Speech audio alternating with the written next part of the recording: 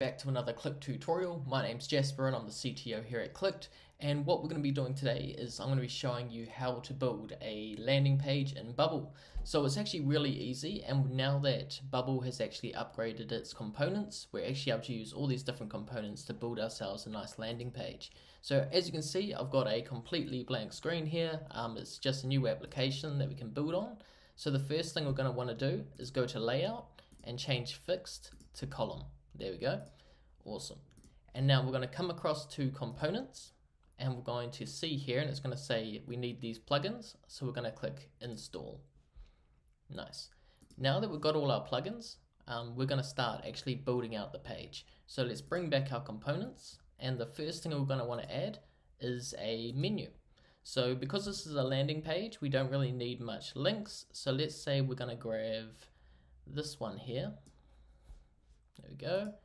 So we've got ourselves the menu bar, and we're going to get rid of the profile, get rid of the notifications, and let's say get rid of that, and that can just sit at the top there, nice and easy.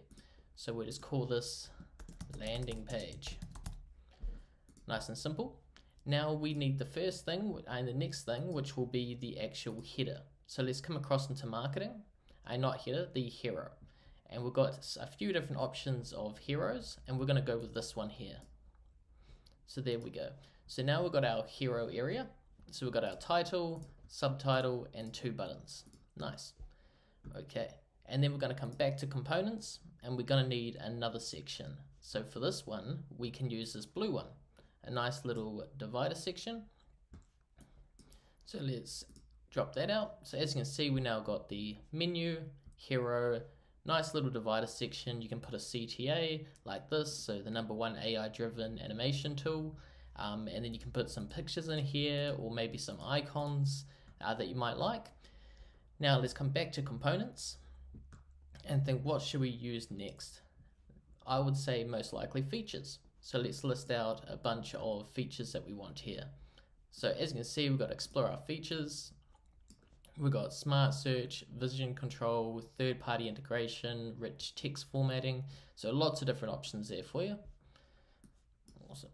Now let's come back to components. Now after your features, what would you probably have after that? I'd imagine you would most likely have your customer service, and so your customer reviews or testimonials. So you can put that in there. Great. Now let's take a look and see what other options you would have for a page. So we've done our headers, we've done our marketing. We don't need sidebars. We do need a footer, but we will do that last. Let's see if we got list and feeds. I don't think we need anything from here. Let's have a look at maybe app elements. Actually, that's usually for applications, so we're okay. So let's go to footer and let's get our footer, right? We'll make it a nice, simple, small one. Just like that. Great. Okay, so I think what we should do is probably put something in between these two. So let's go back to components and let's have a think of what we could use. If we go to page layouts, what do they have here? Nah. Let's see if we go to marketing again. There we go. We can have here 2 options. There we go.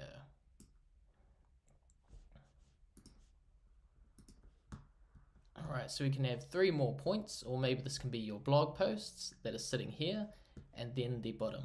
So let's take a look at all our sections. We've got our menu, our hero, our CTA, our features, our testimonials or reviews, 3 more, we make this our blog posts, and then our footer.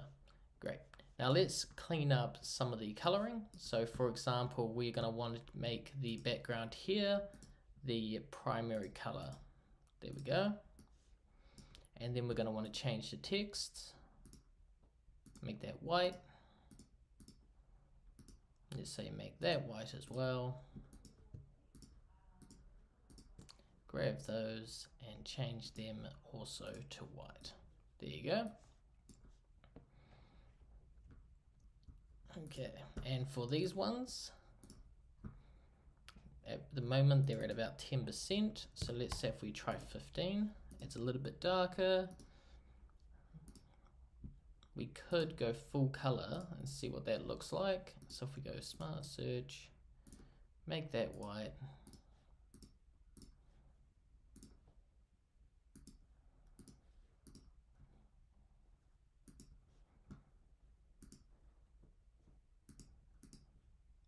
Okay, I think the blue might actually look a bit better. So let's go like this. We'll select multiple. There we go. And we'll set them to the primary background color. And then we'll select each of these.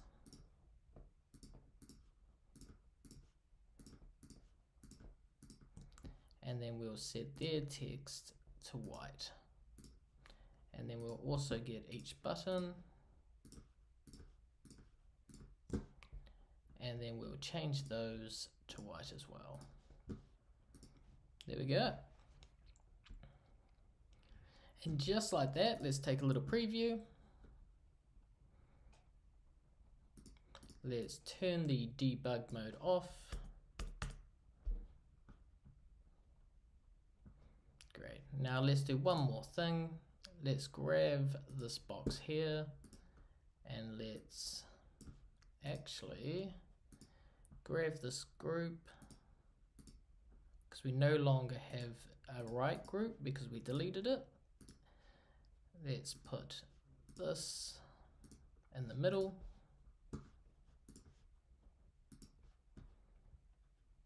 There we go. So we've got landing page in the middle now, so the title and the little icon. We've now got our title here.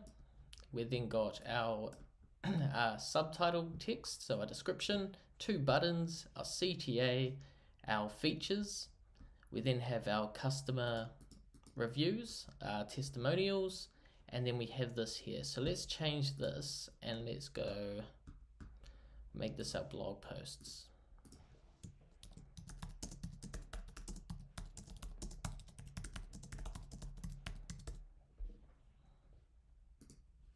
Great.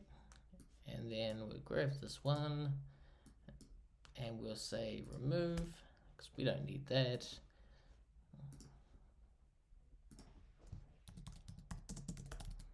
Put read more, and read more. There we go. Okay, now if we come back here, and then we go back down to the bottom, there we go. So this would actually be your blog posts, and there's a nice simple landing page. So as you can see, you just built a landing page for on Bubble in a matter of minutes. Obviously you can go a bit further, you can put more time in, put your own images and coloring, but this just shows how really easy it is to build out a landing page on Bubble, definitely when you've got the new components released by Bubble themselves. So thanks for attending the video and look forward to seeing you in the next one.